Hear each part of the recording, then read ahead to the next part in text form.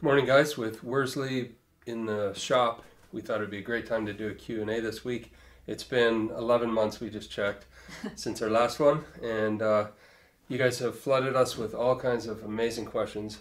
And the funny thing about doing a Q&A, we're trying to answer your questions, but your questions cause us to think and come up with all of a sudden ideas that we never thought of. So thank you, and thanks for your comments. And some of you just left a nice comment, didn't have a question, but we appreciate that.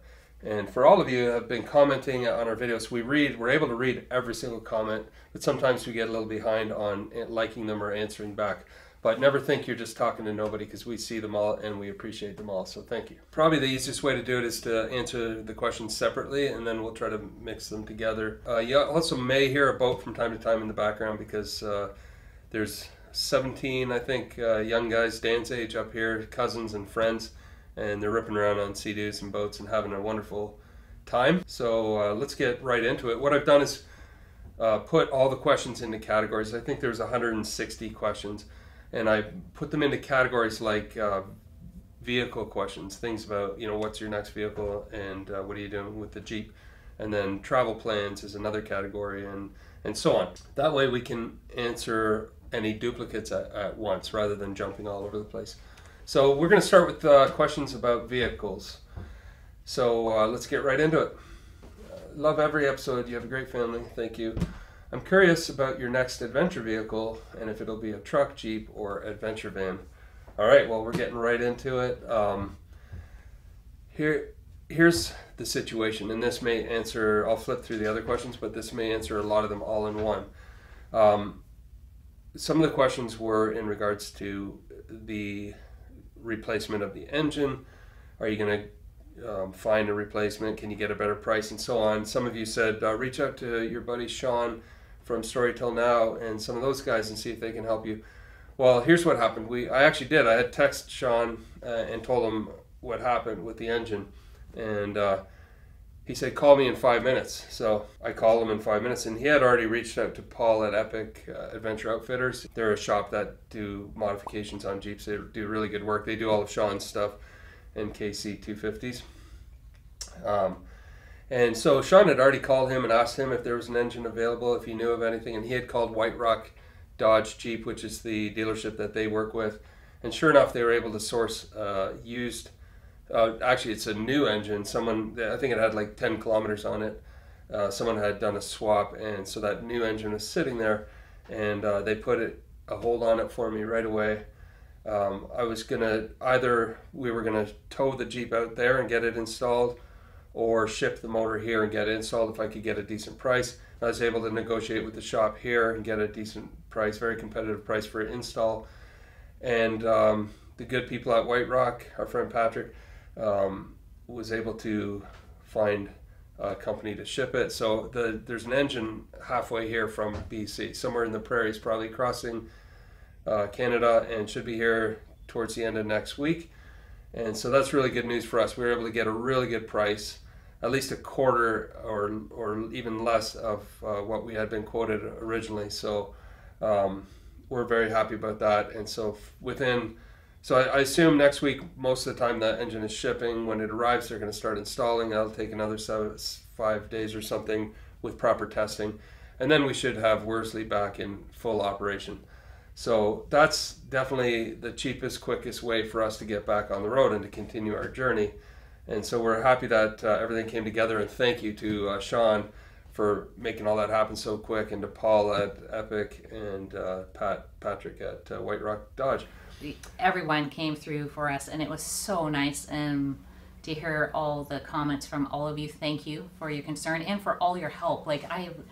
It was a little overwhelming, all the help that we were receiving, and just ideas, and people it was really, really heartwarming. But yes, Sean and Epic Adventures and White Rock out in BC blew our minds with the care and the effort you put into getting us that new engine and getting it shipped over here so fast. I literally was in tears when White Rock called us and told us that it was being shipped. It was awesome. So you guys are just thumbs up all the way. Can't thank you enough. and we'll be back on the road very soon. So that for us is a good news story, but it's not the end of the story. We are still on the lookout for our next adventure vehicle that is more purpose-built for long trips, and we'll talk about plans for long trips coming up very soon. So this question said, would you consider a truck, Jeep, or adventure van? And we have been looking at all the above. The beauty about this, what we're thinking, we're going to be able to keep both Jeeps. So a lot of you are Jeep fans and said, man, I would hate for you to get rid of the Jeeps, especially with all the history you have with them. And that got us thinking, and we thought, you know what, they're both paid off. There's no reason for us to sell them, and the kids are going to be wanting a vehicle of their own very soon, and they all love Jeeps. So one of the vehicles the boys could use as the adventure guys, and on Dan Van Stralen channel. And if you haven't followed Dan, go check it out. He's got his own YouTube that he just started. He's, I think, publishing his 3rd video this weekend, plus some older ones. But check him out. He would love if you follow along on his adventure. But we think one of the Jeeps would go to the boys, and then when Caroline is done with her year of service, she's going to be needing a vehicle, and she loves the Jeeps and has so much history with them that we'll be able to transfer both those vehicles to the kids and keep them in the family, which is awesome. So if Carol and I want to go on a Jeep adventure in the mountains, we still can do that, no matter what vehicle we end up in. But we're looking at options. We talked about a van last week, and then we spoke with some of our friends, in particular, friends of ours that have lived in a van for many years, and asked them for their advice. I learned years ago the difference between opinion and advice. Yeah, someone who has never lived in a van about what it's like, they'll give you their opinion. Oh, it's too cramped, or it's awesome, but they've never really done it for years on end, so they are just giving their opinion. But someone who's lived in a van for many, many years, and then they give you their opinion, that's what I would call advice, because they know, they've been there, they've done it, they've seen all the good times, and they'll share with you the struggles. And I asked them if they would ever look at another vehicle, and they said, yeah, after all these years, what we find is just space constraints in a van. It's very agile, it can go all kinds of places. But if you're going out for a week and then saying, wow, I made it through this week of camping, it was amazing, can't wait to get home and stretch my legs and so on, that's one thing. A van will do you. And some people go for many, many years in a van, but for us, with need for office space, and just after our 7 years of traveling, we've also been in larger spaces like the RV and smaller spaces like the Jeep. So we also have the same feeling. I've always loved the space we have in the motorhome, but I hate the fact that it's 2-wheel drive and we can't go off-road. So we're looking now more at a truck option over adventure van. That option seems to give a 4-wheel drive capable vehicle with a camper on the back or a box on the back, built in, that gives you, when you're set up at camp, gives you a taste of that luxury and space that you get in an RV. So like I said, we haven't made up our decision, we're just doing our research, but that's where we're leaning now after doing a week of watching many, many videos and talking to a lot of people. And we have some really cool things that have come out of the woodwork because we put this out last week, and it's amazing. We have the best audience on YouTube in the world, and everyone's so caring and so helpful. We've just been flooded with help and with ideas and with opportunities. So we will share more with you as it becomes more concrete. But yeah, lots of exciting things happening in the vehicle department. Have you thought about a diesel engine for Worsley? It would be good fuel mileage and longevity of the motor. We haven't looked into it too much, but that definitely would be a good option at some point. But right now, because we have a new engine going in, we're in good shape. Do you think there's another vehicle out there that could fill the shoes of the Jeep? No, a Jeep is a Jeep. When you're crawling on trails in the mountains, it's very hard to beat a Jeep. Even a Toyota truck will struggle. A Bronco might be able to keep up. I don't know, I've never driven one, but Jeeps are special, but they're very purpose-built, and our Jeeps are purpose-built because our traveling in the last couple of years was focused mostly on North America, mostly on remote mountain trails and things like that, the Jeeps are perfect for that. And that's why I'm happy we're keeping them, because at some point we'll be going back to that. But when we talk about our travel plans, you'll see why we need the kind of vehicle that we're planning to build.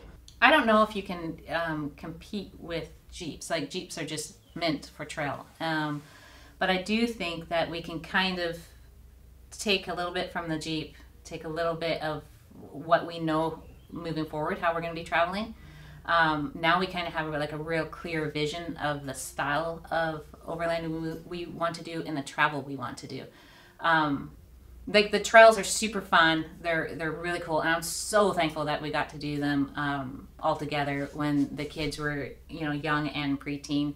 And now that they're young adults, they kind of like want to broaden that to like world travel. And so yeah, what would be the perfect one? Like, now my focus is more like, yes, good suspension, but can it be legal in all the different countries? Like, from the tire sizes to the bumpers, to the lights on the outside, because some of them, you know, they have to be covered. You know, you can't have those big lights, or some you can't have stubby bumpers. They have to be full. And then most countries, 35-inch is the max that you can go for your tire. So you're not going to be coming, you know, with 40 tires and, you know, all that kind of stuff. So, and then fuel, like, you know, diesel isn't in, I mean, yes, it's in a lot of places, but not, you know, very good quality in some, and it'd be harder to find. So we're kind of like weighing all of that moving forward into what would be the perfect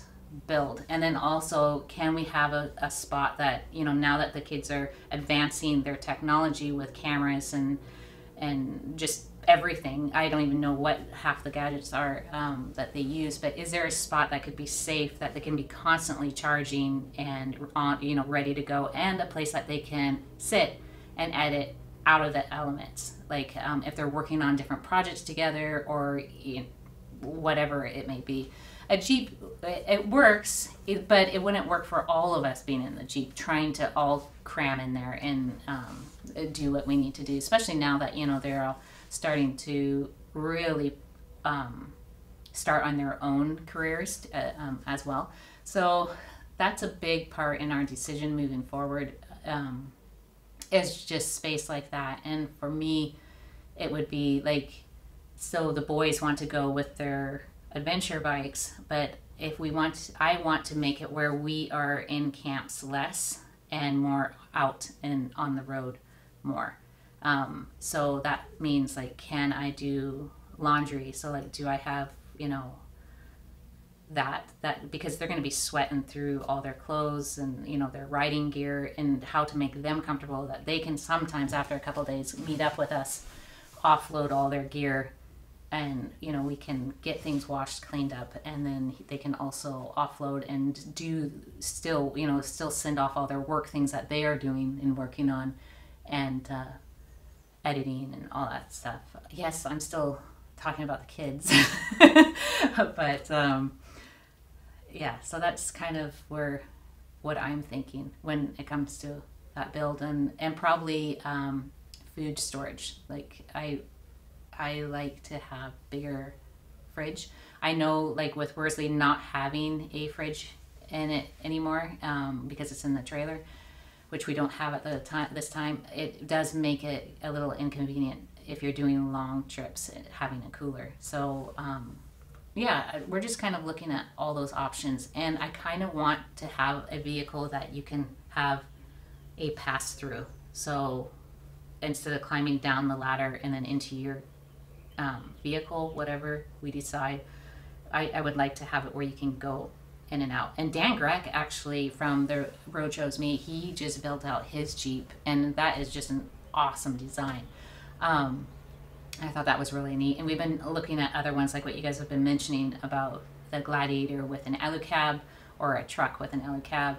And I also like the 5010, I believe it is, and Team Hunt has one on their Gladiator that is hands down my favorite Gladiator build, like hands down. You guys should check out that video. It just has everything, like from storage to tables to, you know, water to, like, their platform is just so thought out and well done. Definitely my favorite one. I mean, he even put a spot for her to put her purse in, like, and then they hunt. It sits in the back, and he has all his toy spot and everything. Like, it is just so well thought out. Anyways, yeah, so it's a lot to think about, but probably on the top of my list is a big enough table that we could probably all work at, or, you know, at least like come together and work on projects. And if it had it pass through as well, that's probably top. It probably won't happen because, I mean, but then again, like I said, Dan Grech with The Road Chose Me, he made it possible. And so, I mean, that's when light bulbs went off for Pete and I. You guys check out his rig too. I think it's at the expo right now. So pretty cool. Someone said, how is Vandy still standing after 300,000 miles with all that weight? She has 300,000 kilometers plus about 100,000 kilometers of towing behind the RV back in the early days. So yeah, it's probably 300,000 miles. How's she still going? Well, they told us at the dealership those 2012 and 2013 in that range was a really good engine, and so partially because the engine was awesome, but also even though we do crazy adventures, we drive the vehicle with the idea of longevity in mind. We want it to last. We're not going out for a weekend and hammering it and go, oh, well, we broke something, no big deal, take it to the shop. When you're living in your vehicle, you don't have that luxury, you don't have that option. If you break something on the trail or have a breakdown of some sort and you're in a foreign country or far away from home, you don't know the area, you don't know the shops, you're going to be down for a long period of time. And we've had that happen from, you know, thankfully quite rarely, but you're into big expenses, into staying in a hotel or something nearby while the repair is happening. So we drive with what Clay Croft calls the expedition mindset, thinking of completing the expedition rather than you know, just getting through the day. So I hope that answers your question. What are your 3 top future Overland picks if you were to get a new vehicle? Please say Jeep Gladiator. The Jeep Gladiator is an awesome platform to build, and there's so many options now, and a lot of you have suggested Jeep Gladiator with an allo cab, and friends of ours are down on the Pan Am right now in a Jeep Gladiator allo cab configuration, and they love it. It's definitely a solid option, but we're still looking. So like I said earlier, we're leaning towards away from the van option and towards some kind of a truck option. So that's in the running for sure. Wouldn't a new engine be cheaper than having to buy and outfit a new vehicle when your Jeep only needs an engine? Yes, you're right, and that got us really thinking about that option, and that's what we're doing right now. What are your thoughts on Earth Roamer, LTI, or SX? I think you should stick with the Jeep or get a Gladiator with the allo cab, so the canopy camper. So the Earth Roamers are amazing. We've never used them. We've seen them at different expos, but right now they're out of our price range. Even used ones are pretty steep, but man, if you can afford them, they're great trucks. Do you have any thoughts on Toyotas, perhaps a 4Runner, Sequoia, the legendary reliability and lifespan of the Toyota? Definitely something to consider. Yeah, I mean, the kids, we haven't spent any time or very little time in Toyotas, but the kids have with ex-Overland, and they love them, and I've heard so much about their legendary reliability, and so those are things we're looking at as well. We don't have anything concrete yet, but yeah, we love the Toyota idea. How many miles on Worsley now?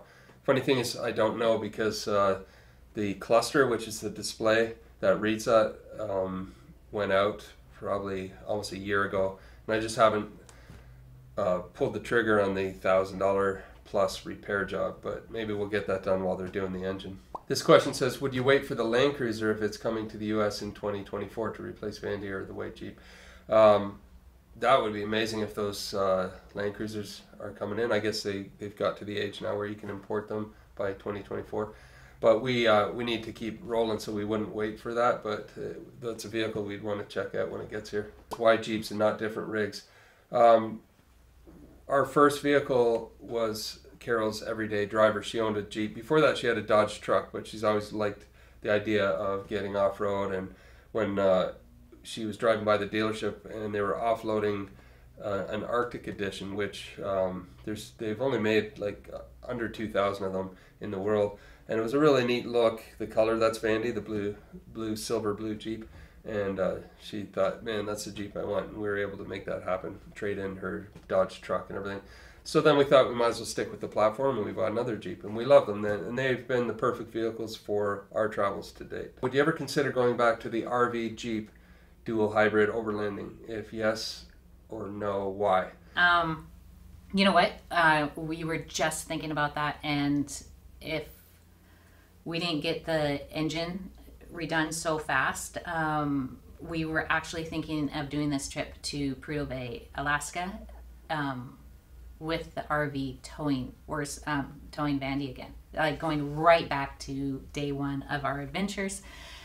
So that's interesting that you asked that. So yes, that's the first thing that popped into our minds, because then that way we could leave it parked somewhere. Plus I was going to pick up all of our gear that's scattered all over the country right now. And we could also, you know, Pete could edit, we could have a place to, you know, clean up, and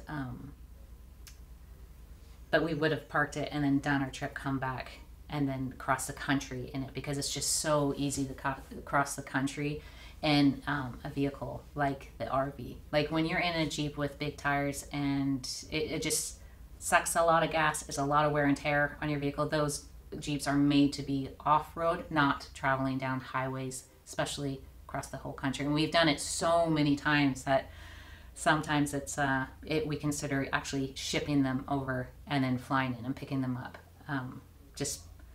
It's fine if you have a destination, or it's part of your trip, it's great. But if you're just hauling and you're not stopping, it's just full blast. It's a bit much after like 8 or 10 times. So that's an awesome combination. You know, the RV is on a Sprinter, Mercedes Sprinter, with a comfortable Winnebago back with lots of room for 2 people, plenty of room. You can walk around like it's a cabin, and then you can quite easily tow the Jeep. The only reason and if we had no other option, we'd go back to that because we have both vehicles, but there's some limitations to that for sure. And the reason we don't want to choose that, what we've talked about quite a few years now, is I wish we could take the RV and the Jeep and mash them together and get the best of both worlds. And we think we have a solution in mind, and we'll definitely share that with you as we get closer. Have you considered a V8 swap for Worsley? Oh, I'm sure the boys have. Like, I hear Pete talking, and he's like all over that. Is it moving forward with our plans traveling internationally? Is it a smart decision? I don't know. I probably wouldn't do that, but we'll see what the boys do. I know they are wanting to kind of take over Worsley and build it out and continue traveling in that. And Caroline, I mean, she was like, oh, Vandy, she's always like had a Vandy as her favorite, and so I'll see what she wants to do with Vandy. But yeah, that's something you guys will have to ask the boys when they start driving it more. Someone has a 2013 Rubicon, and they're considering going on a trip and saying, is it too risky to travel, or should I wait to get a new one? I don't know. Vandy is a 2012, and we've been all over, and it's been such a good, reliable machine for us. I wouldn't hesitate, especially if you're staying within the U.S. It shouldn't be a problem at all. Just drive it with that expedition mindset.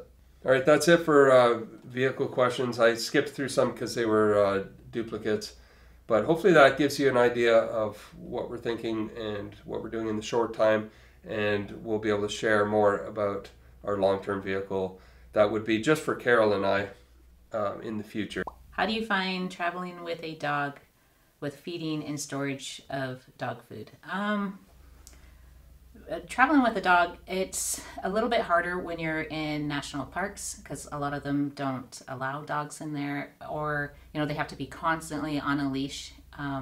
Sometimes, like if you say you want to go to Banff and things like that, it is difficult because especially for Orlando, he doesn't really care for being on a leash. He'll tolerate it, but then after a while he wants to go running, and so it all depends on your dog breed, if that would make it more of a struggle or not.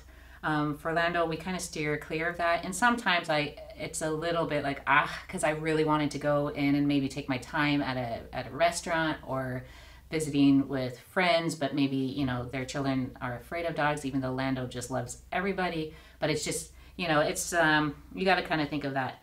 And when we're traveling, I put his dog food actually in an old ammo crate that I bought. I just found that the, you know, squirrels can't get into it. Animals have a really hard time trying to open that. Actually, none have. And it has a handle on it. It works great. Yeah, so, and feeding, yeah, he eats basically whatever we're eating on top of his food. And the breeders, when they gave him to us, he was eating Iams out of all things. I know a lot of people might not agree with that, but we have stuck with that dog food brand since then, and we haven't really changed it up for him. But he does eat normally, like I said, everything that we're eating. And like if in the morning, you know, he'll eat some eggs and some bacon grease on top of his, or if yeah, just basically everything. And when it comes to blueberries, he loves blueberries. It's kind of funny, but yes. Overlanding with a dog, what are the must-haves? What are your tips to finding dog-friendly areas? On iOverlander, I know Peter has been talking about that app too.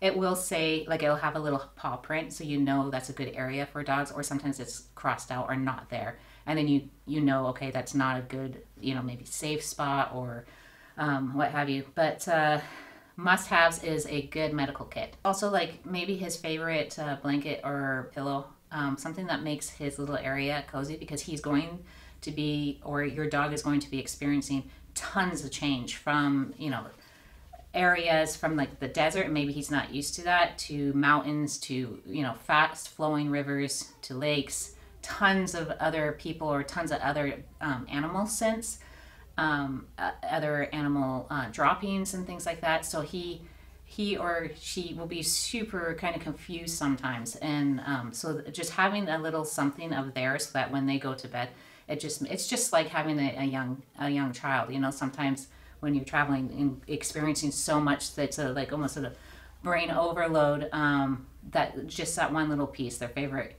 you know, blanket or pillow. But yeah, medical supply, definitely. And you know your dog, or, you know, your cat, and what it kind of needs. Lando sometimes maybe with an ear infection when he was a young pup. He hasn't had that since, but I just keep all of that in his little bag, and it normally sits on the headrest right there, so that we can get to it.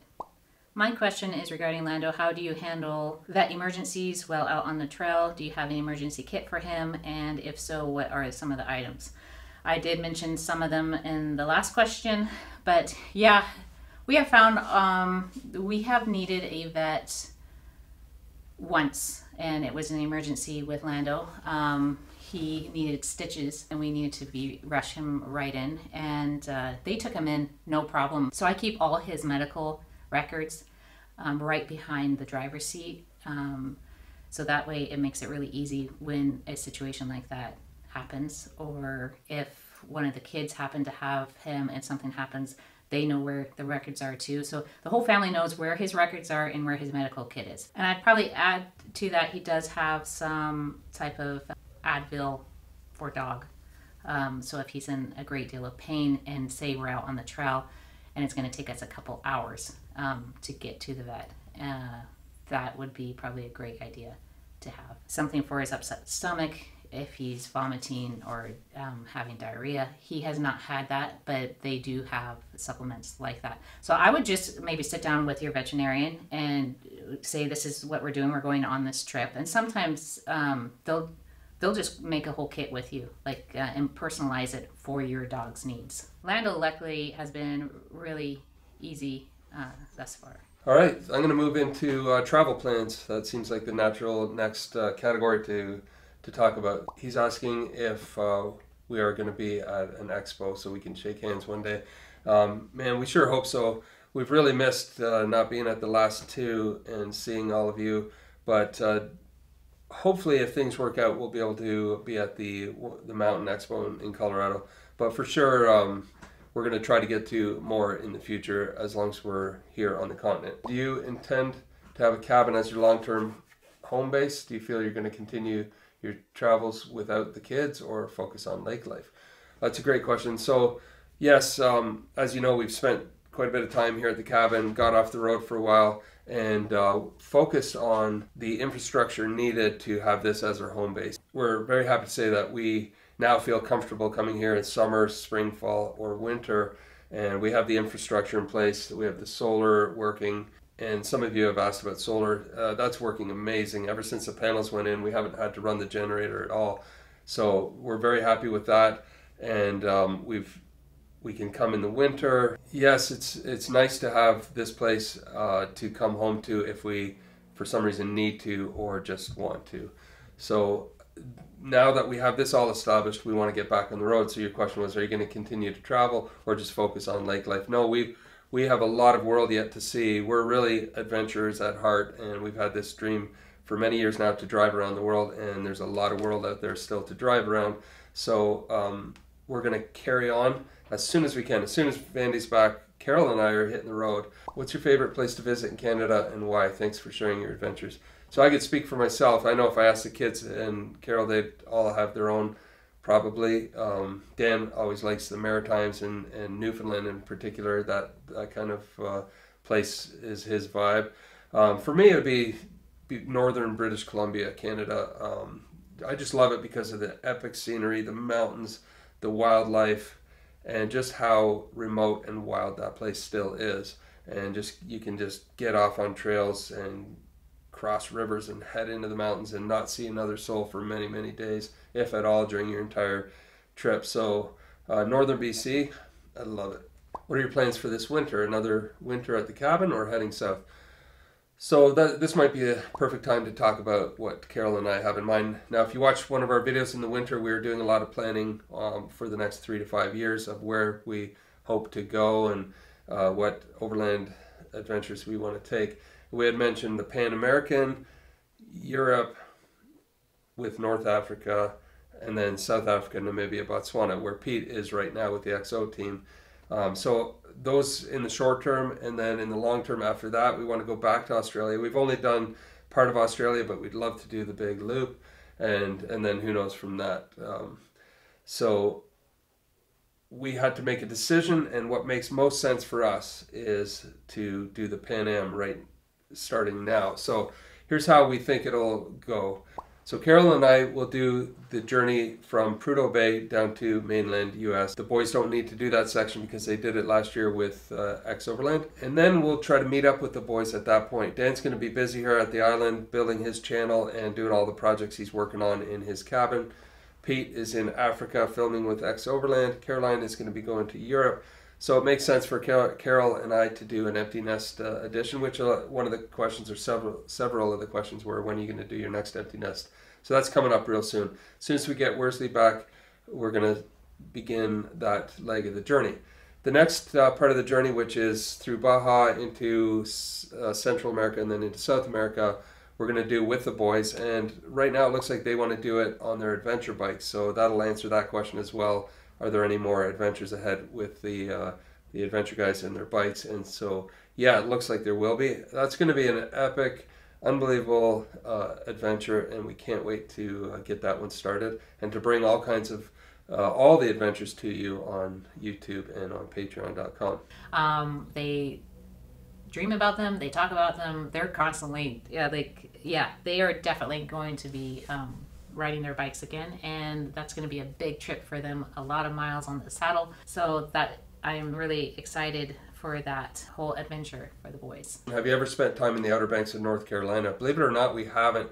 We've driven by there on our way south several times, but we've heard so many amazing things, seen videos and pictures of that place, and for sure, if we ever find ourselves heading down the East Coast, we're going to spend some time out there. It looks beautiful. Where haven't you been that you'd really like to go? I answered that a bit earlier, but the next 3 to 5 years, all of those plans, the entire Pan Am, Europe, North Africa, South Africa, Australia, and on. Would you consider a visit to Morocco with the Sahara, the oceans and the mountains? Yes, for sure. We'd love to do Europe in 2 stages. like the northern part of Europe, including Scandinavia and all that. And then the second part would be more southern and Spain, and then cross into Morocco and get into the Sahara. That'd be amazing.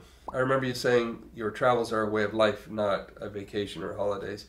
Do you ever feel like you need a trip away from the Jeeps or the cabin, just turn off the cameras and enjoy yourself and be a typical tourist? So I don't know if being a typical tourist, you know, I'd be taking pictures and probably filming anyway. So yes, it's a way of life versus a vacation, but man, sometimes it feels like a good mix of both. What ratio of time spent at the cabin versus the road do you see in the next 12 months? It's probably going to be more like 80-20, 80 on the road, 20 back at the cabin, because we have some big trips planned. When are you guys coming to Australia? Would love to give you a warm welcome to our shores. Oh man, I don't know the exact date, but it's definitely on our list, and we can't wait to do the big lap.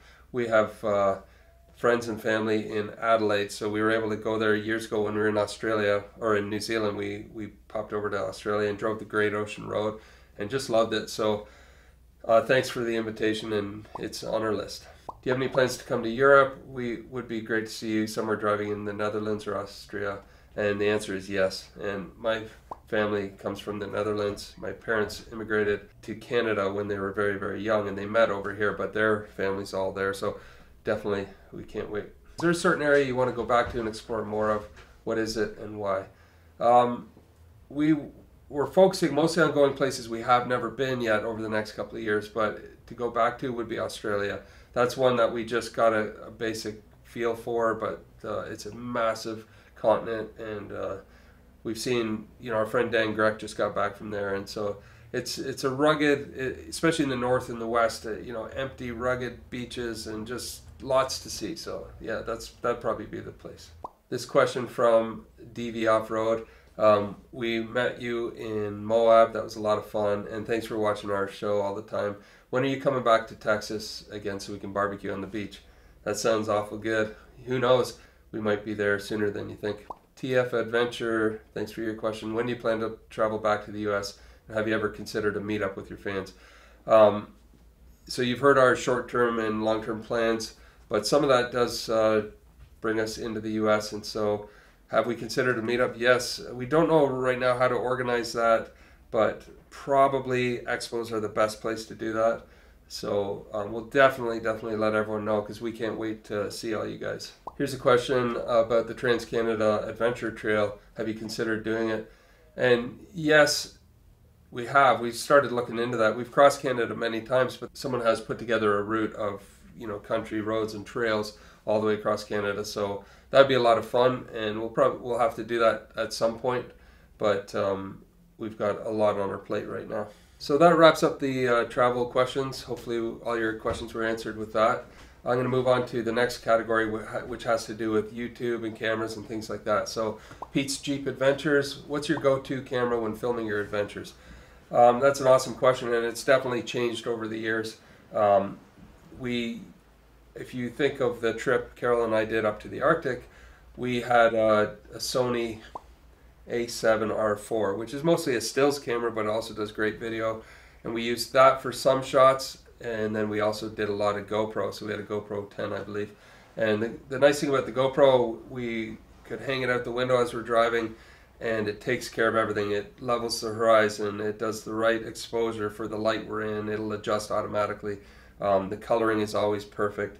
It's just not as high res as what we use now, so we don't end up using GoPros as much as we used to. But if you're just starting out, GoPro does an amazing job. Nowadays we use it for certain things where we need a camera that, you know, it's in a dangerous spot. We don't want to drop one of our very expensive cameras, or we use it for underwater. But that was always the go-to camera for us. But now, especially with Pete learning so much about cinematography, he wants to have all of our edits to be more cinematic. And so here's the camera list we have now. What we're filming this on right now is called an FX6 by Sony. It's a cinema camera, so it's definitely not a run and gun camera. And we use that for things like this, tripod work. Pete does action shots with it, and in camp and so on. It's just going to be a really high quality picture that comes out of that. But for more of the vlog style stuff, we have with a Sony ZVE1. and that's a smaller camera, but is also a cinema camera. So between those two, we can capture pretty much everything. So I hope that answers your question. What did you both do for work before you started adventure living? So we had a business, and I'll put a link to a video that explains it in more detail, but my brothers and I started a business when we were really young, and over the years we grew that business, eventually got into franchise. And Carol was busy with a major career as a mom, raising kids, and that's a crazy job right there. But then when the kids, all three, were in school back in the day, she would come into our office and just work with me and do all kinds of things, whatever needed to be done. But she was really the heart of the office, and everybody loved it when she showed up, as did I. And she made it more of a fun place to be than just a boring office. So we worked together, but I was a franchisor. So our business was a lawn mowing business, believe it or not. And then we started opening franchises all over Canada. And then I helped to negotiate a deal with a large group in Texas. And together we built up to 200 franchises in Canada and the US. And then that large company in Texas, which is called the Neighborly Group of Companies, ended up buying our brand, which is the Grounds Guys. And I became a shareholder there. And that allowed me to have the free time to be able to go and start a new business with content creation and travel and do adventure living. Minus the filming, once you have it all together and start editing, how many hours does it take? And second part of that is, do you pay for your music? So I'll answer the easy one, the music. Yeah, we use artlist.io, and it's a subscription based, and there's all kinds of music there. And once you download it, it is royalty free. So back in the early days, our videos were getting demonetized all the time because we didn't know enough to use royalty free music. And then we basically created the videos with no monetization. So artlist.io. The first part about editing, so it used to take less time back in the day when we were just using simpler cameras and so on. But now it's probably 10 to 12 hours easy on editing because we do a lot in post-production. We're filming in RAW, and then we have to color and color correct and all those things. And you end up with a much better picture. In fact, a lot of you have commented that wow, the videos have improved. And we think it's worth the time and effort because we're creating a long-lasting video that we can look back on, and it's not all pixelated. If we're going to capture memories, might as well capture them really well. And not only that, but it's Pete and the kids, they've developed a passion for the cinematography. So they're filming in movie or Netflix quality and putting it on YouTube. But the beauty of that is we have all that footage which could be repurposed for all kinds of different things. So to answer that question quickly, it's about 10 to 12 hours. Hey guys, I'm always wondering who's behind the camera filming the most. Well, that as well has morphed over the years. Caroline used to be the main person doing the filming, and Carol captures crazy moments because she always had a small vlog camera in her pocket. She could pull it out and just film.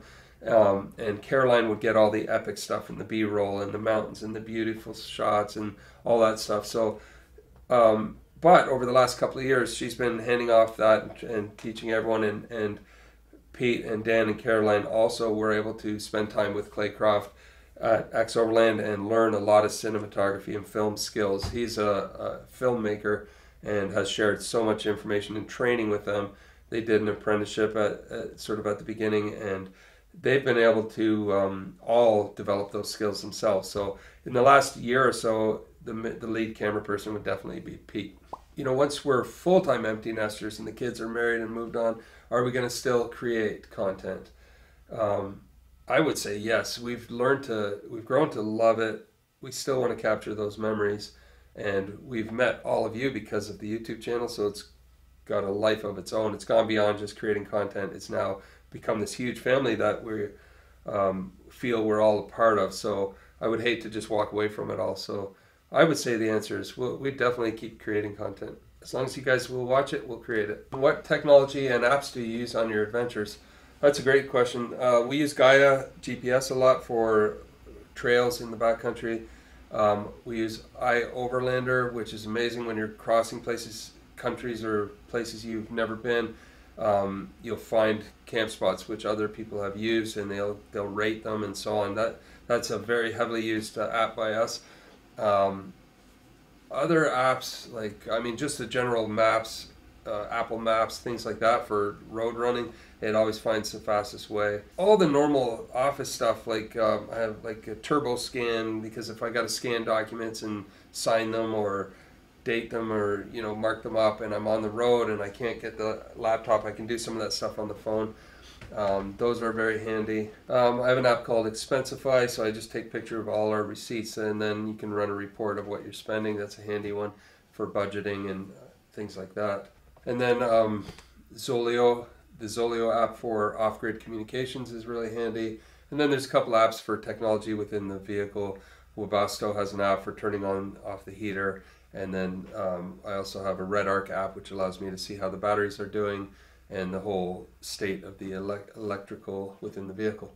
So hopefully that answers your question. Do you watch other YouTube channels for inspiration or information? Are you planning another winter at the cabin? So there's two parts to this. The first part is, yeah, when we have Wi-Fi like here at the cabin, we definitely watch other YouTube channels. Some of them are other overlanders, especially ones that we've gone out with, like Trail Recon and Marco, Overland X, or Lifestyle Overland, our friends there. Sean, KC250. We always check in on our Overland family. We don't have tons of time to watch, but you know, every once in a while we'll do that.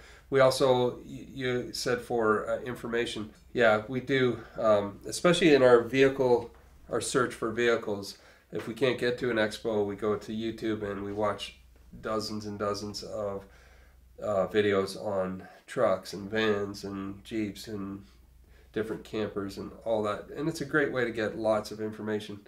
So yep, answer is yes. Do you guys think YouTube will be your forever source of income? It seems like YouTube has taken over entertainment since Hollywood has become more and more disconnected from the general public. Yeah, that's a great question. YouTube has grown. What we like about it, and it's not just the YouTube platform, but streaming video, is that you're in control of the programming. If you are interested in a subject, you can just go right to that subject. Whereas TV and Hollywood, it's kind of force-fed upon you. We haven't had an actual TV with TV programming in at least 12 or 14 years. So it's just been us seeking out the information or the entertainment that we want and being able to watch it. So your first part was, will that be your forever source of income? I'm not sure. We have, YouTube is a source of income. And also I do public speaking, and I may increase that depending on where we are later. But it is wonderful that YouTube does at least provide some income, because you put a lot of effort in and buy a lot of expensive equipment to create the videos. That being said, there's all kinds of other avenues for content. So we do share on Patreon, we share our videos as well, ad-free. With your young adults getting older, will they begin their own journey with the YouTube channel? Yeah, I think so. Dan already is.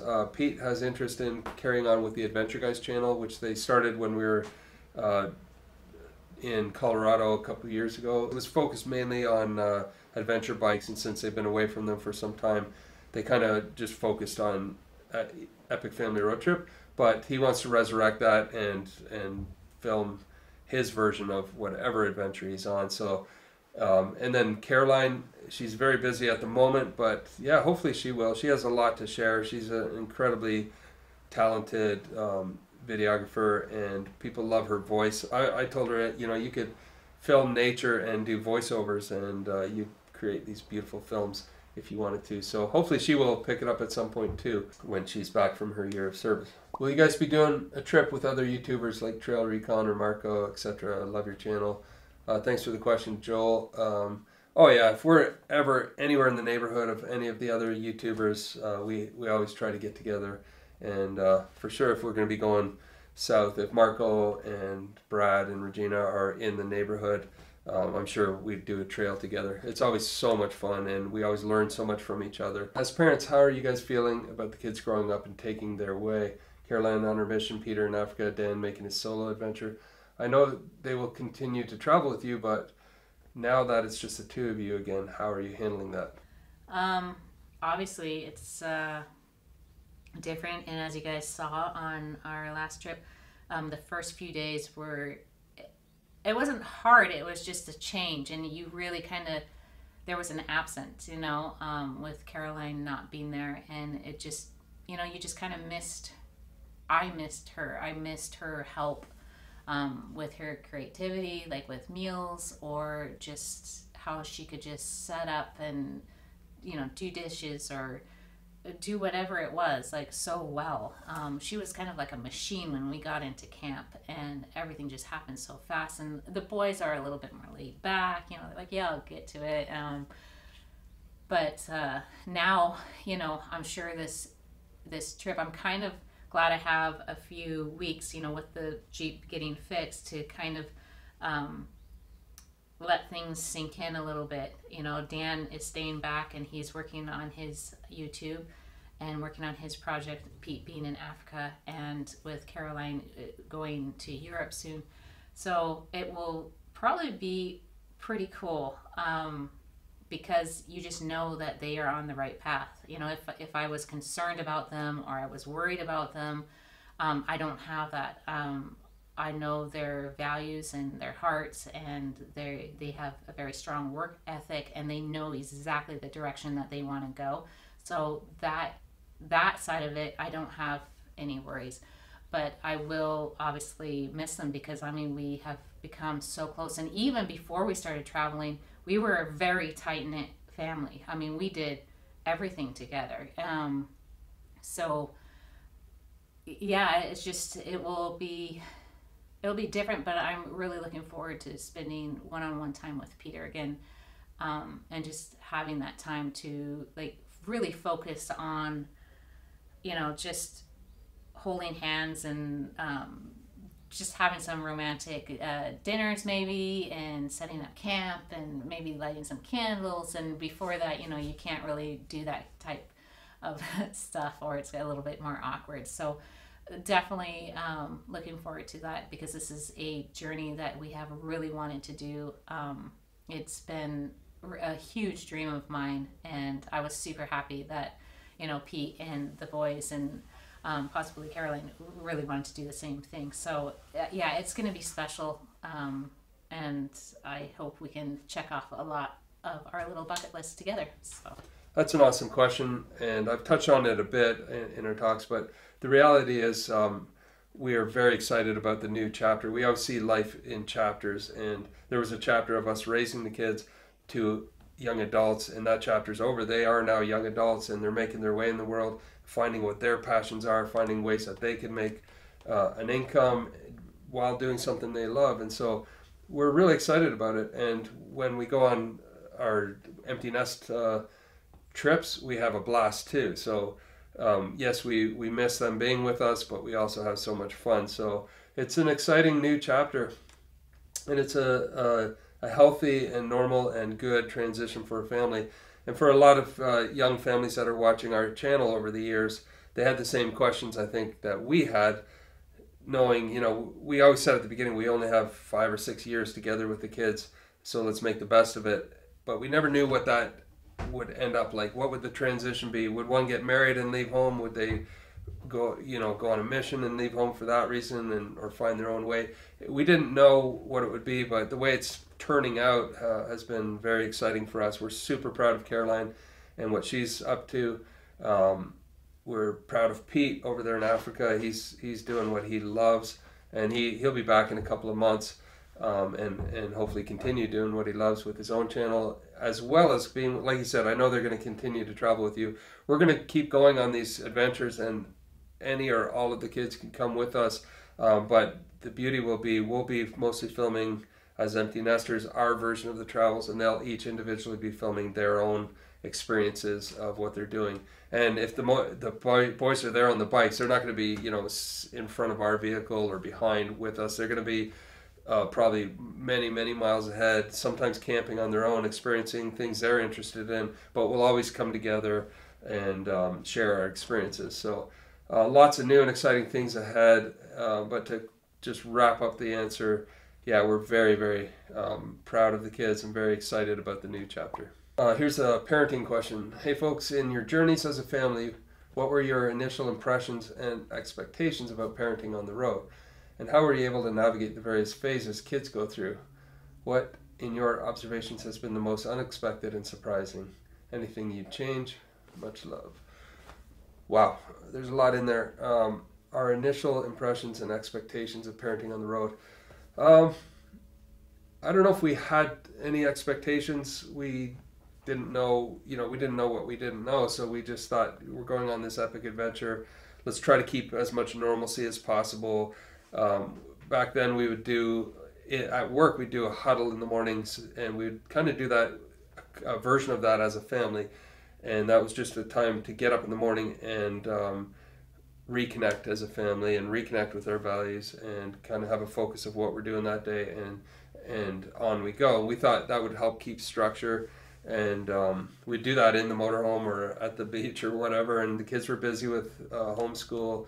And so what we found out about parenting while on the road is it's actually, even you're in close quarters, so everything is kind of, you have to deal with things right now. You can't, back in our old life, it was maybe an issue we had to deal with as parents, but I'd say, I got to get to work, and Carol said, I got to get to the gym, and the kids were, I got to go to school, and then they'd get home, well, my friends are coming over, or I'm going here or there, and often things, you're so busy or you're so distracted by things in normal life that you don't have time to deal with it, so it gets put on the back burner or not dealt with at all until it festers to the point where it, blows up as a problem. So one of the best things about parenting while on the road, you have the luxury and the opportunity to parent and to deal with things and to communicate and to have long discussions around a campfire.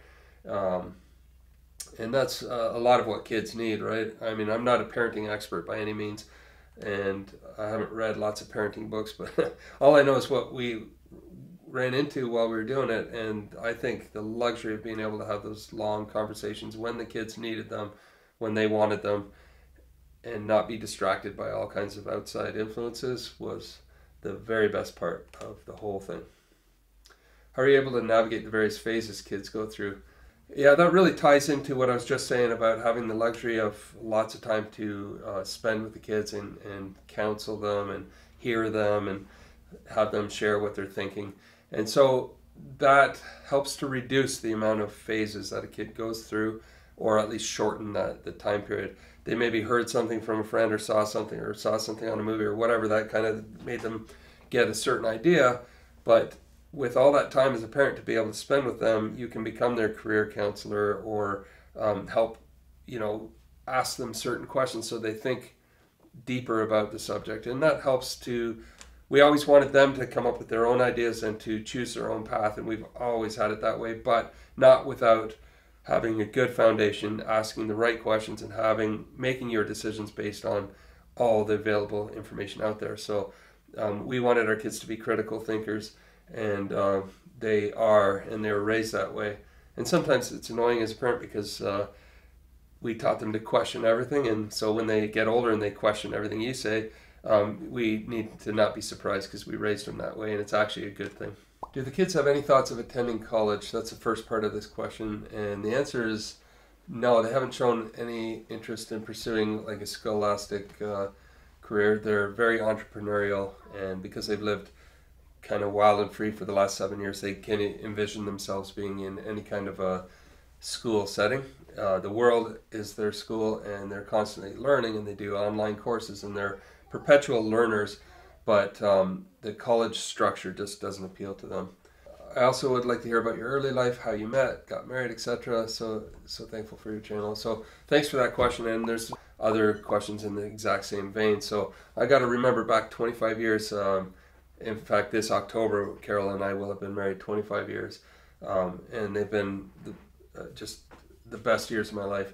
How did we meet? Well, my family and Carol's family have known each other for many, many years. In fact, they're part of the same church, but just different fellowships, I guess you'd call it. We're here on the East Coast, and they're way out on the West Coast in Oregon. But every once in a while, we'd get together for conferences, and that's how we met. I was very busy at the time, with our business, building our business. We very rarely got to take off for anything. So when there was a conference on the West Coast, we thought, me and my brothers thought, oh, that's awesome. Let's go. We'll take our snowboards, and while we're there, we'll hit some mountains. We were going to go up to Whistler, BC, and then fly home. And I wasn't going with the intention to meet anyone. I was too busy to even think about that. But then I saw Carol, and I didn't know that she had seen me earlier, but she can tell her version of the story.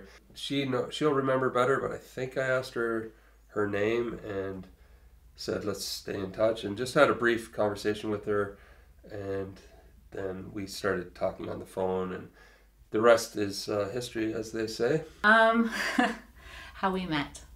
I had actually seen him, because even though we lived far away, we kind of knew of each other. I had quite a few sisters and he had quite a few brothers, and so obviously, you know, through our church and stuff like that, I was very aware of him and his family. So I remember being 16 and I saw him, and he had his fireman's jacket on, and yeah, basically I told myself that's the type of man I would want to marry when I was old enough. There's just something about him that really got my attention, and then about 2 or 3 years later, he was out on a trip with his brothers. I think they're going to some national parks and going snowboarding or something like that. And I bumped into him, and basically he asked me, you know, what my name was, and I basically said, I'm Carol, and I do know. But yeah, he just took, you know, stole my heart right there. And we just, you know, his conversation, just the simple things that he was asking me. And then he asked if we could start writing, and if he could get my dad's number so that he could ask his permission to write me and get to know me a little bit more. And so that's how it was back in the 98. It was handwritten notes in the mail and a few phone calls. You know, he was working so much, but we would try and schedule, you know, a few phone calls a week. But I would always receive a letter in the mail, about 1 or 2 every week, which was really sweet. And then, yeah, so we got married about 6 months later, because we just both knew that was, I mean, why wait? We both loved each other very much, and yeah, so that's how we met. And he proposed to me actually on the beach that we always go to whenever we go out to Oregon, and so that's always a special place and in my heart. But yeah, so that's how we met. How long were you guys together before you decided to have children? When we were engaged, we talked about every single thing. Like, we would just almost sit down and make lists and just ask all the questions. And so we both knew we wanted children as soon as possible. Caroline came after 2 miscarriages. So she would, in the first year, and then we were blessed with her. And that was amazing. First thought when you saw Carol and Carol saw you. Like I said, yeah, him standing there in his fireman's jacket, he's the one. That went through my mind. I just couldn't picture myself with anyone else but him. And yeah, even to this day, I still catch myself looking across the room at him, and that same feeling comes over me, and it's pretty cool after 25 years. So yeah, he's just everything. So yeah, that's the first thought that went through my head. But we just liked each other right from day one, and over the years we began to love each other, and we've had such an amazing journey over the last 25 years. And she's just been from day one, you know, my partner and a friend, and someone I enjoy doing stuff with. I just enjoy her company. So when the opportunity came to travel and adventure together, our whole life was an adventure. Working in business was an adventure. Raising kids was an adventure. So it wasn't that big of a change to go on the road and just carry on with the adventure. And people say, you know, how do you stay married being on the road so long together and traveling in tight quarters? I don't know. It just made the marriage better for me. we just didn't have any hang-ups about little things. You know, we enjoyed each other's company, and above all the other stuff, the most important was our marriage. So we wouldn't get upset about small things because that wasn't as important as getting along. And we thought, you know, our best friends are going to be each other rather than, you know, her having, and she has her friends and all that. But I knew from day one I didn't, and I wasn't even like that before marriage, so I didn't want to be the guy going off. I got to go with my friends and be doing guy stuff, and I don't care, you do your thing. We just never felt that way from day one. We always said, let's just take our interests and meld them together so that we can have a vibrant and fun marriage. And so that was something we did from day one, and we've done it all along. And people will give you advice, because I'm not a marriage counselor by any means. All I can tell you, just like parenting, is what we did, and it might be right, it might be wrong, I don't know. I guess the proof is in the end result and in the pudding. But I've heard people counsel exactly the opposite of what has worked for us. So do what works for you. Some people said, well, me having my friends and her having her friends is the most important thing, and that's what keeps it together. And she has her interests and I have my interests, and her hobbies and my hobbies, and her money and my money, and they have almost everything separate, and somehow that's what keeps the marriage together. We're exactly the opposite, and that's what keeps us happy and makes us feel like we're one, you know. So I don't know what would work for you, but you asked what worked for us, and that's kind of what it is. Have you guys thought about adventuring southeast of the United States? Let's say Florida. Yeah, we love it down there, and because that, being from Ontario, that is, all Ontarians go to Florida every winter. You probably notice that if you're in Florida. In some towns there's more Canadians than Americans, at least it used to be that way. But it's because we went down every year for vacation. We've been going west now because just exploring different places, but there's so much to see down there, and it's such a beautiful part of the world. So yeah. The second part of this question is, how do you make your marriage work while living on the road and remotely in remote areas?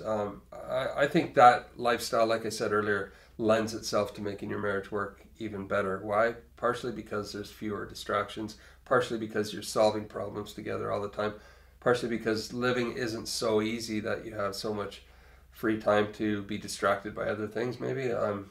But I found it is even easier than when we were in our old life. So try it. I think you'll like it. How did you meet Carol?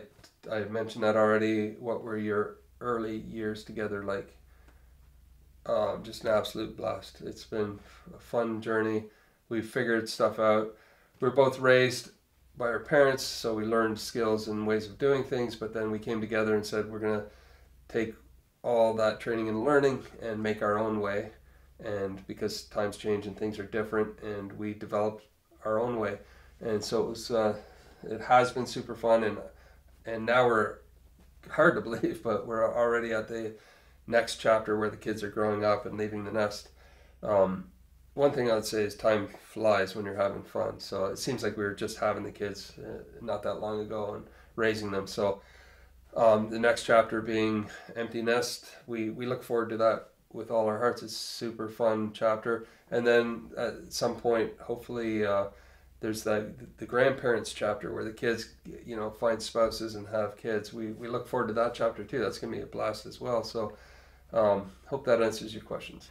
It was busy. We had Caroline pretty much a year later, or about a year and a half later, and it was just really exciting and full of life and new experiences for me, you know, moving to Canada so young, and it was just great. Really, really fun. T. Anthony Bland, thanks for your thoughtful question here. And I think that the gist of it is, you're talking about, you understand, you know, we were together as a young couple, but what has changed as you, in the last 7 years traveling, and as you're an older couple? Is there anything you've modified in traveling now to be more comfortable, more active? We're working on the comfortable thing, looking for, I think more space often makes more comfort. So we're working on that. We'll stay tuned because we'll get back to you on that. It also allows us to carry things like mountain bikes with more carry space for the active side of that. But our favorite activity is hiking. First of all, it allows you to get out and see amazing places quietly in nature, and all you got to carry with you is some good hiking boots and maybe hiking poles if you want, and a way to carry water. So there's limited gear, but maximum activity and fun. And then to what has changed, I was thinking about that, and when we first started, the kids were young enough that we'd say, hey, let's go over here, or we'd just say, we're going here today and there, and they'd say, okay, and they'd go. Then they got older and into their teens, and then it got a little more complicated. I think we're going over here. Well, we should really go over there, that type of thing. Or we're going to go hike this. No, we should hike there. And it got much more complicated. We made it work. We allowed everyone to have their dream bucket list item, and then we'd all go and do that. And we made sure as a family, if someone's into mountain biking but I'm not, well, then you should get into it to the best you can, because our family, were all together in the same boat, so to speak. So you can't have it where, well, I don't like mountain biking, so I'm not going. We just learned to like mountain biking, or I like longboarding. We all learned to like longboarding, or I like hiking, and so on. So we made it work, but then now we're at the point where what has changed in the last 7 years? Man, we're empty nesters now. We're back to the easy traveling.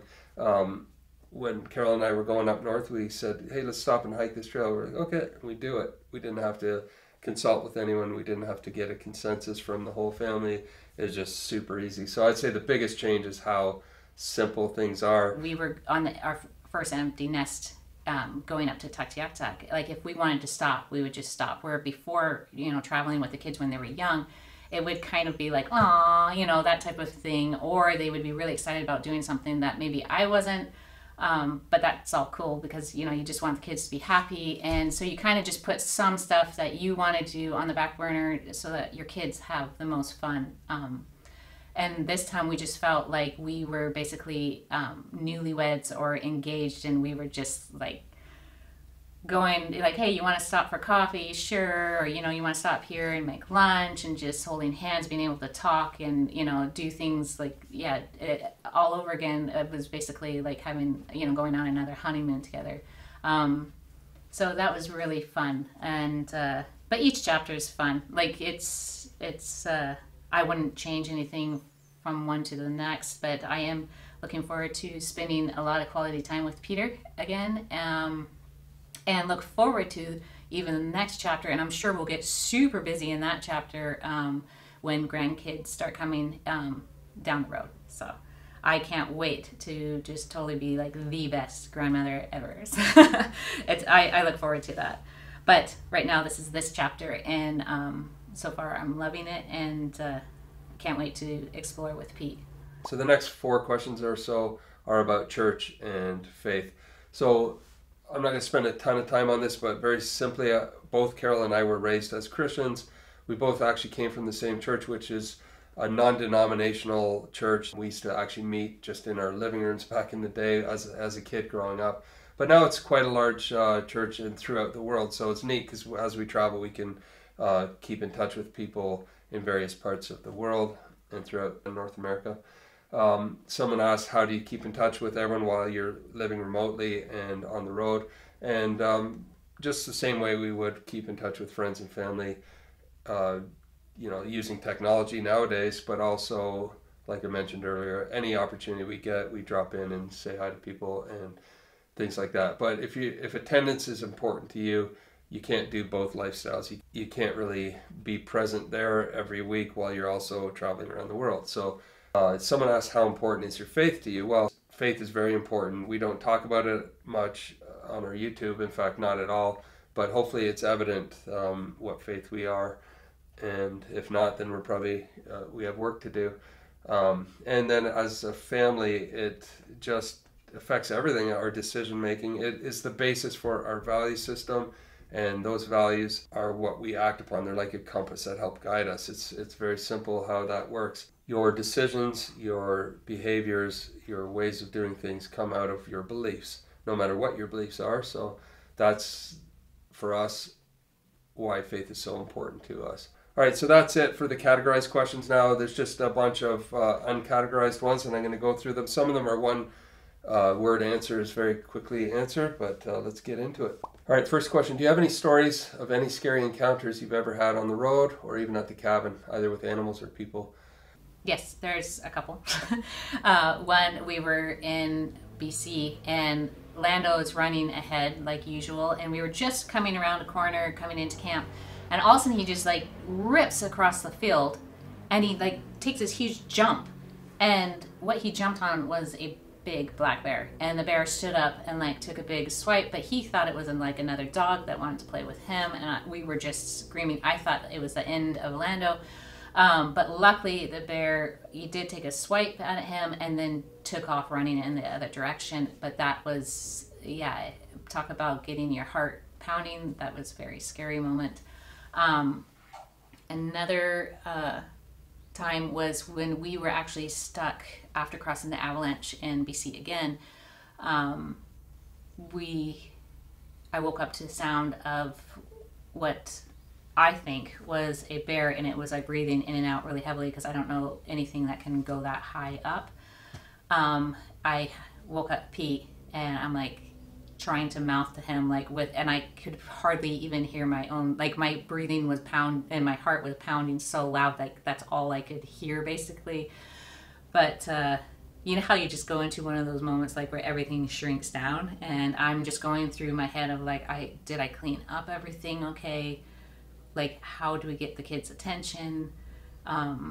Where, you know, we always sleep with our bear spray on either side of us. And we also have bear spray in the vehicles as well. And we wear it, especially when you're up in bear country. But yeah, that was a scary few minutes. And then it just kind of made a lot of noise, kind of walking around our vehicles. And then it left. So that really did get my heart pounding. And it really made me more aware of when we are in those types of areas to be like very bear aware, because I'll probably never see it by the time it comes running after me, or you know, I don't want it to be attracted to our camp because then I'm just putting my kids in danger and myself in danger. And anyways, so yeah, that's that was one of the scariest things was the Lando, and when it came into our camp.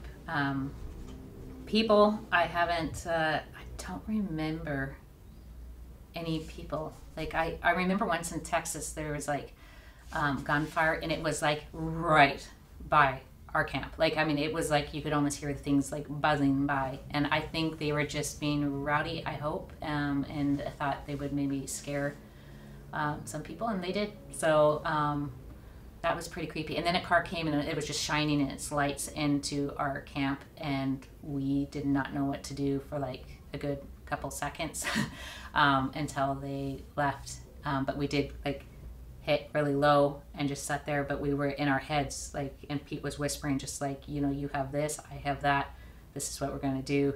So we were communicating, but we were just being extremely quiet. But yeah.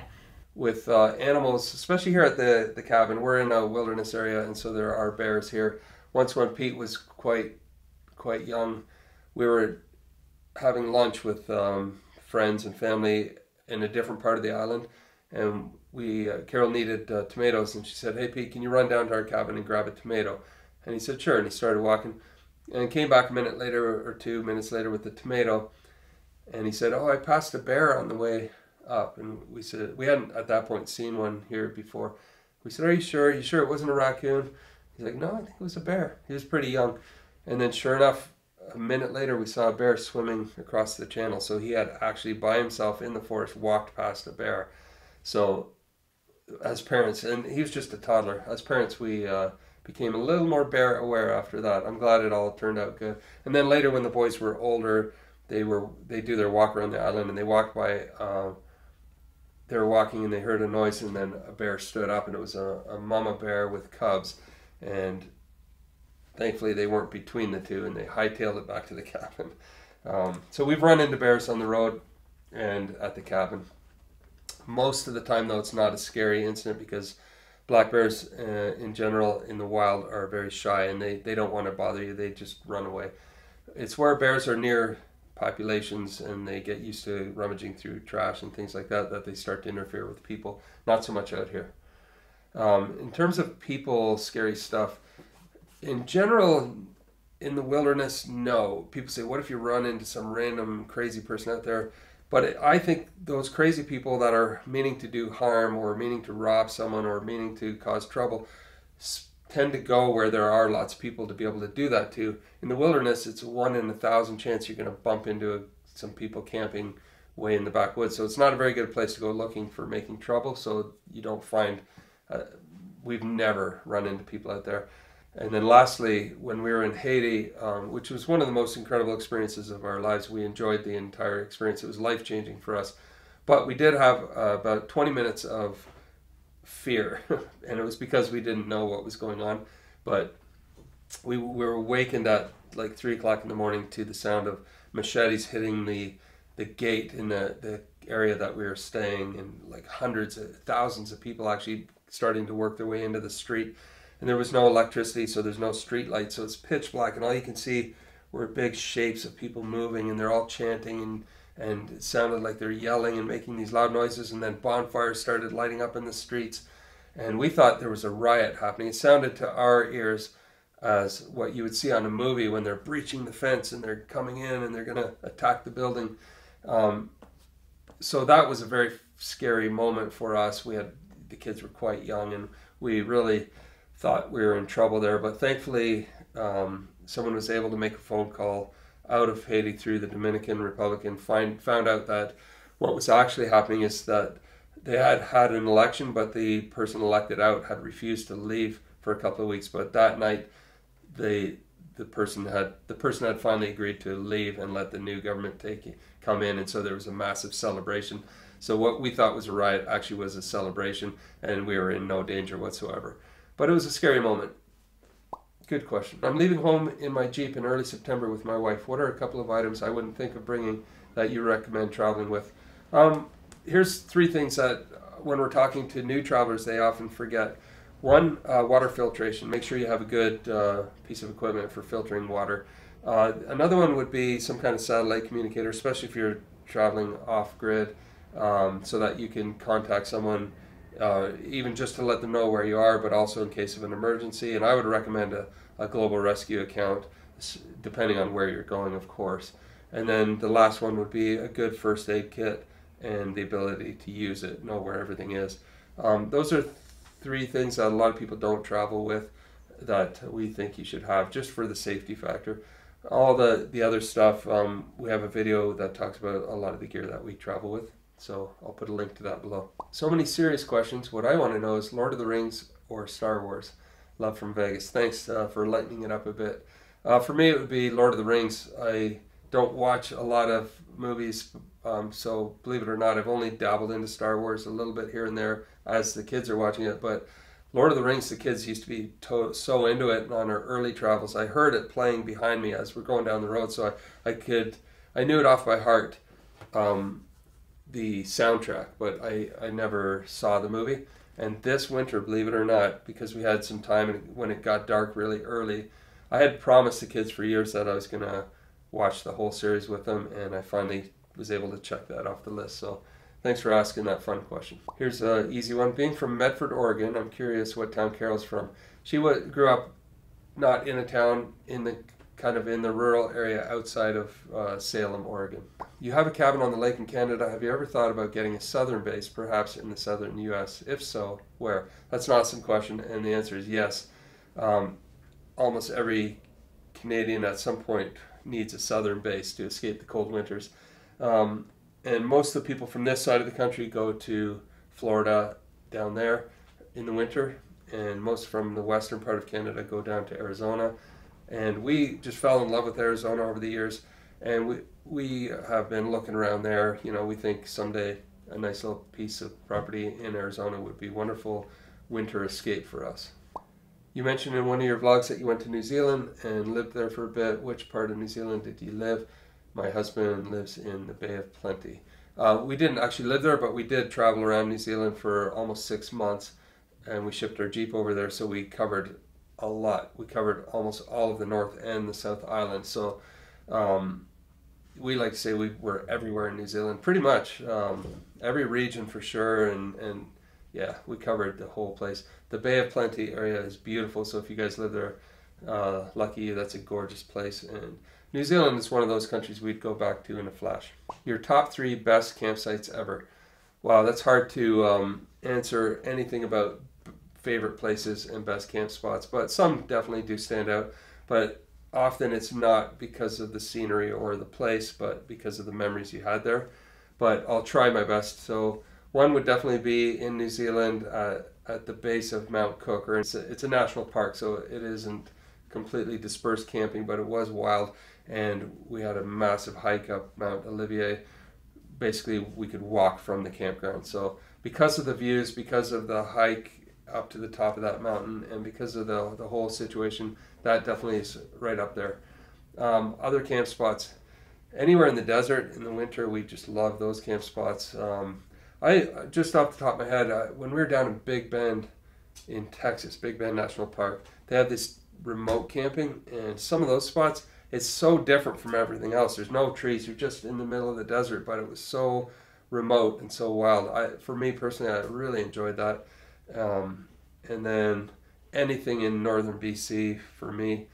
On the way to the little town of Atlan, so you have to actually go out of BC into Yukon and then come back into BC. There's some spots along the road to Atlan that are just epic.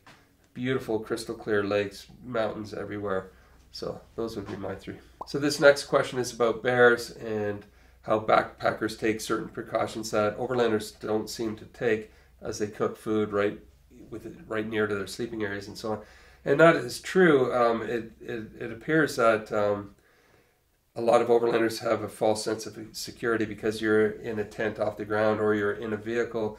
As we all know, bears, if they want to get in, they pretty much can get into any vehicle. You are slightly more protected than just in a ground tent like a backpacker would be. So we highly recommend you take all bear precautions. There's always a risk when in bear country, but the way you mitigate that is by sealing your food in bear-proof containers. We have bear-proof bags and alloy boxes that are bear-proof and coolers that are registered bear-proof. So we try to take all those precautions. There was one time we were in bear country in Montana, and I just got into the routine of just everyday camping and didn't think about where we were. And I started cooking a meal, and then it was actually one of the kids that was like, "Mom, are you sure you should be doing that, like here?" And that's when it hit me. And we quickly, shut down camp. And I think we just ate a backpack meal there. But I was like, how do I get the smell out of the air? Crazy thing is that we were doing a video practicing with the bear containers. Definitely recommend everyone to do that. Because I just thought, oh yeah, you buy a bear canister and you're like, yeah, okay, I pull back and I spray. And all of a sudden, like we were like, taking pictures and doing that. We heard the biggest roar ever, like right behind us. And we all just spun around because we weren't even prepared. Like if a bear had come into camp, and we all would have been, sitting there, sitting ducks basically. So that was a big wake-up call for all of us. And even with, say, our son with type 1 diabetes, he always needs to have a supply of, like, say, some sugar or a little bit of food by his bed.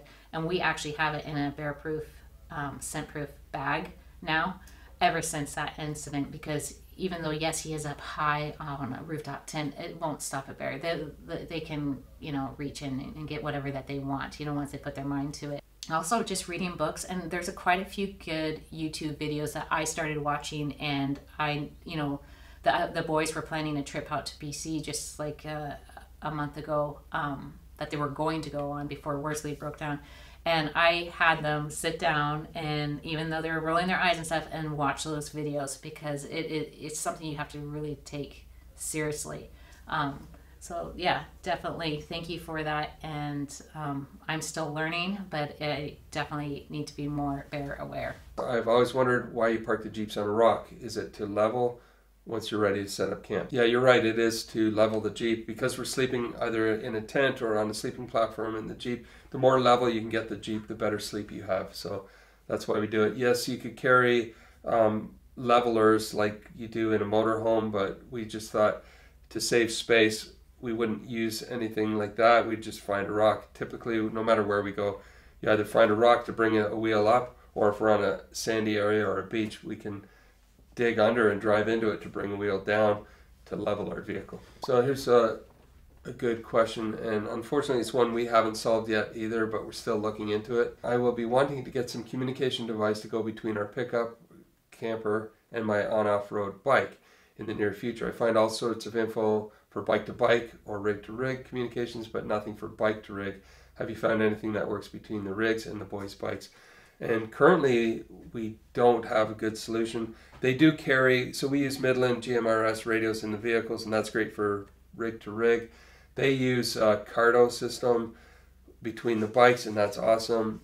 And what we've done is give them one of our Midland handhelds, and so they, you know, when they pull over and stop, they can communicate with us. But they are working on something, and that's a question I hope to be able to answer in the near future. But it's something to do with the Garmin. When they get a certain Garmin, it will allow communication to the Jeep. But stay tuned for more information on that. All right, this question is, can you recommend some of your favorite outdoorsy adventure books? Yeah, for sure. So anything by Levison Wood is going to be great. He's an adventurer from Britain, and we followed him for years and just love all his material. Since the kids were young, we've been reading and rereading and listening to the audiobook of the Shackleton adventure. It's called Endurance. That one's just an incredible, amazing story. One Man's Wilderness by Dick Prenneke is really cool, especially for cabin life. It's one that helped us get the inspiration to spend a winter here at the cabin. Right now I'm reading the book by our friend Dan Grech from The Road Chose Me, and the book's called The Road Chose Me, which talks about his journey down the Pan American Highway, so that gives us lots of good information for our upcoming journeys. So hopefully that helps. This next question is, do you ever suffer from decision fatigue? Man, we've been feeling that lately. So many decisions to be made in a short amount of time. But yeah, a little bit sometimes, but also grew up in business where you have to just make a call in order to keep the business going. And so I've learned to be able to do that. And sometimes when you put the research and thought into all the options, an option just presents itself, like what happened with the engine with Worsley. So, but that's a great question. This one is, what keeps you going? What keeps you from burnout of being on the road so much? Yeah, well, we've always had the luxury of having this cabin from day one. So we'd go on a 6-month journey, and then we'd come back and put our feet down for a little bit. The longest we've been without coming to the cabin was 2 years, just the last couple of years with all the border issues and so on. So that was a long time being away, and you can watch some of our videos how we felt when we came back, and it was just such an awesome feeling. So having the cabin has been a huge help, and being able to get off the road sometimes, put your feet down. My dad always said a change is as good as a rest, and so that I think has been a big help for us. What are your top 3 non-negotiables for any long trip besides the basics like first aid or tools? Things that are not typical. I'm assuming when you say long trip, this is somewhere remote, because like our trip to northern Quebec or up the Trans-Taiga or up to the Arctic Ocean. Non-negotiables, one communication device for satellite. We use Zoleo for that, because you just don't want to be stuck in a remote area and have no way of communicating. So that's top of the line. We would put with that some kind of medical evac, like we use Global Rescue, depending on if you're traveling alone or with a family. But in any case, I think it's a good thing to have. So there's that, and then water filtration and spare fuel. Now you could carry jerry cans, but we have Long Range America fuel tanks, and those have been a game changer for us and just given us the confidence to get out on these extremely long trips without having to worry. You still got to manage fuel, but you don't have to worry about it.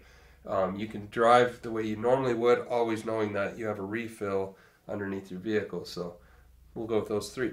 What goes into planning an extended trip? Yeah, I mean, that's depends if you're going abroad or on your own continent, but most of the planning is done in the building stage of your vehicle. So if you have a dialed-in vehicle, you know you have all the essentials on that vehicle.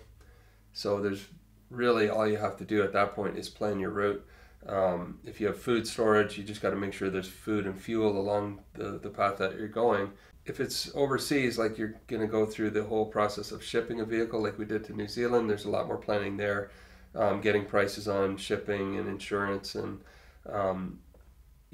travel, medical emergency insurance, and then determining how much time you have and how long it takes to get to the places you want to go. And all that is the navigation stuff, what places are a must-see, what places are nice to see. We didn't do too much planning on that, though. Caroline had a ton of places she wanted to see, and then when we got there, we did more of the navigation day by day. I think today's a beautiful day, and we're in a beautiful place. Let's stay an extra day. We're flexible that way.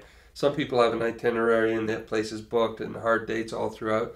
And that's one way to travel, and it works for some people. For us, it wouldn't work for us because we just like to go more by the seat of our pants and go by how we're feeling at the time, what the weather's doing, what we think about a place. There's a hike we just heard about from a local. We're going to stay here an extra couple of days. We like having that flexibility and freedom. So don't overplan, but make sure you have the essentials. How do you do laundry when it was your whole family, Lando, in the Jeeps? So when you're up kind of more in remote places, like in what we just did in Quebec, or say going up to Tuktoyaktuk, a lot of gas stations will have a laundromat and a shower, together. So it's like $5 for the shower and probably $10 for, $5 for a wash, $5 for dryer.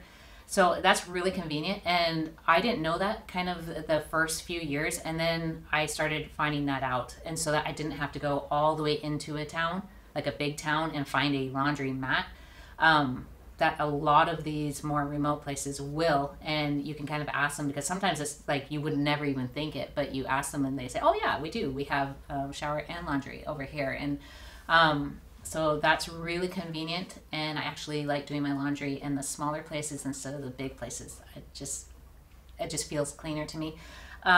Or if we're, again, like say the the boys' socks and just like t-shirts, underwear, stuff like that. If we're way out in the country and no one wants to go back into town just for laundry and stuff, we have enough food, we have enough supplies.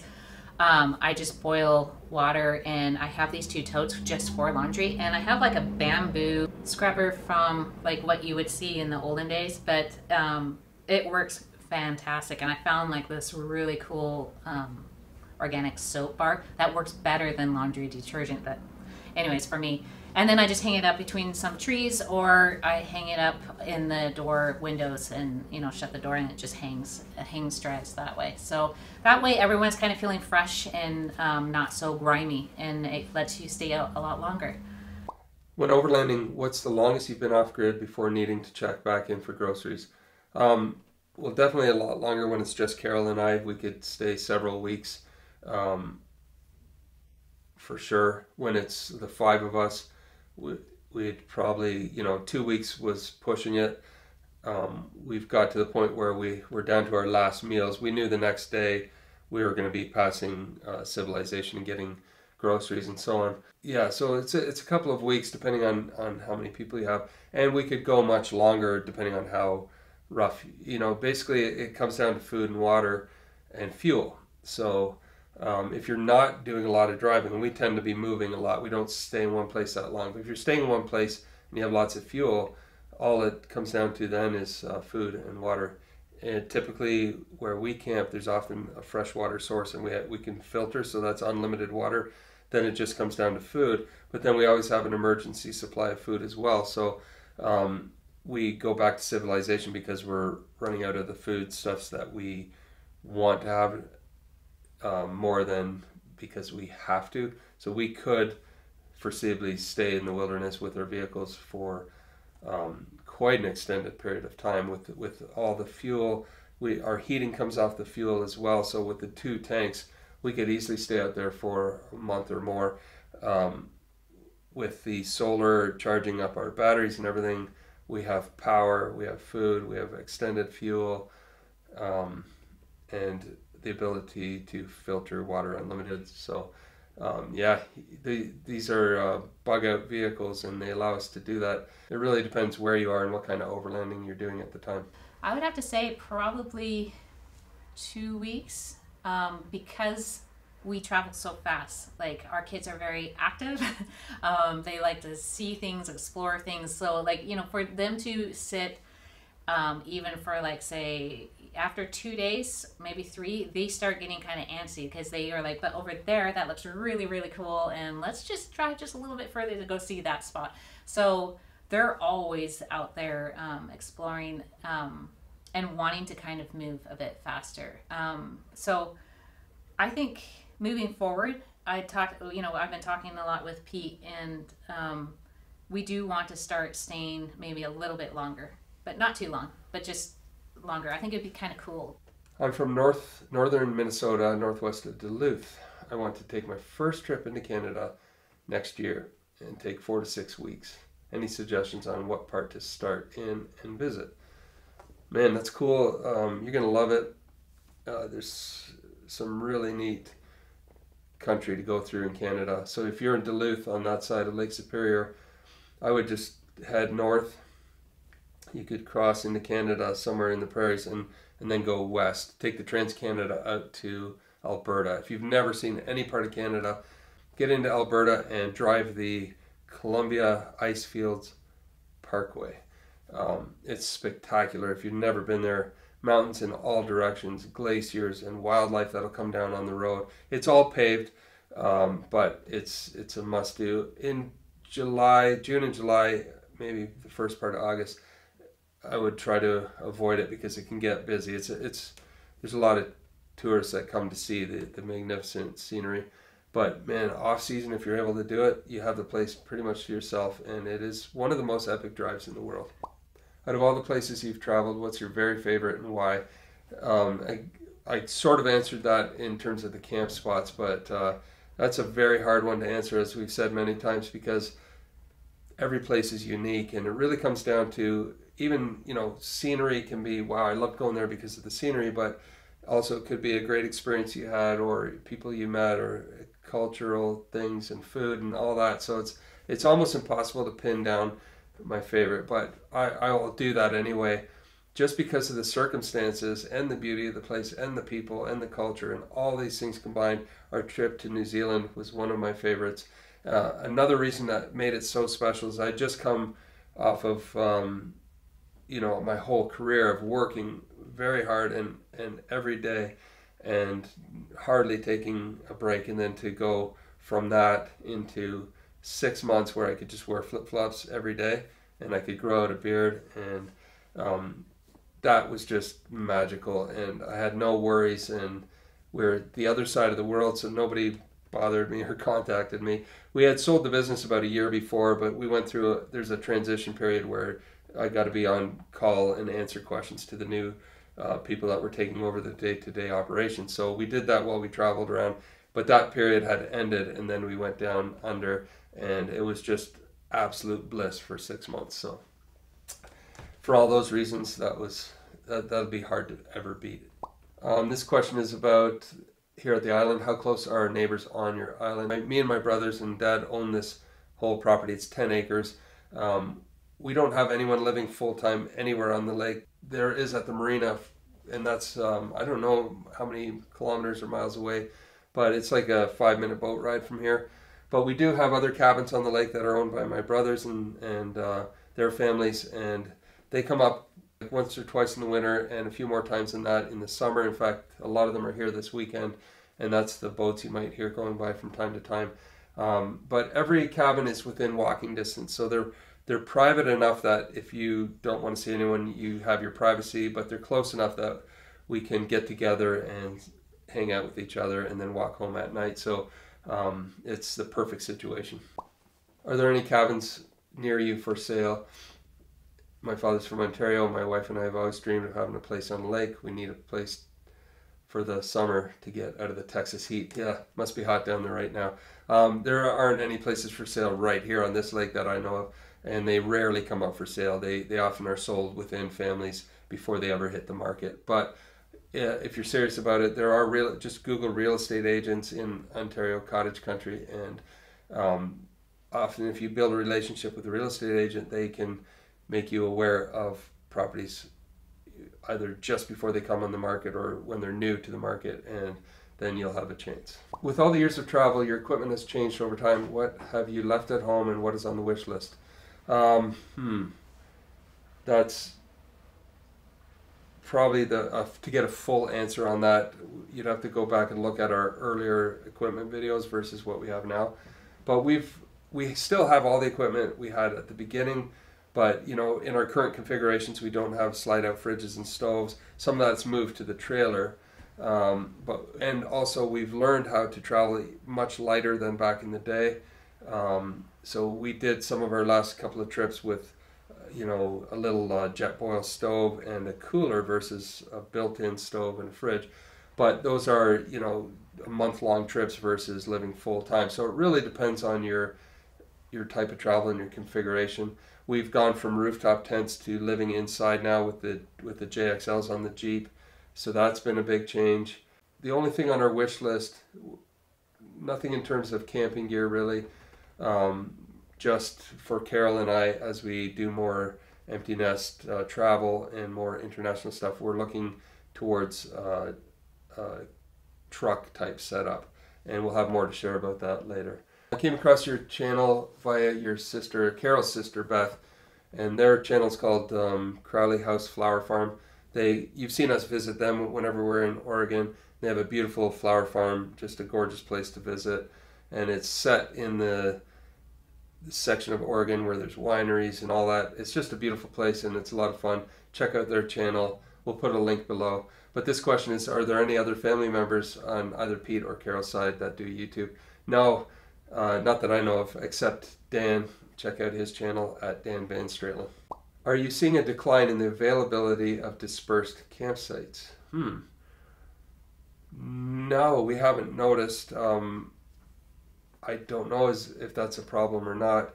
So far, so good. When we travel in northern parts of Canada, we haven't noticed any problem. And sometimes we're creating our own camp spots. There's so much wilderness that you could just go ahead and create your own spots.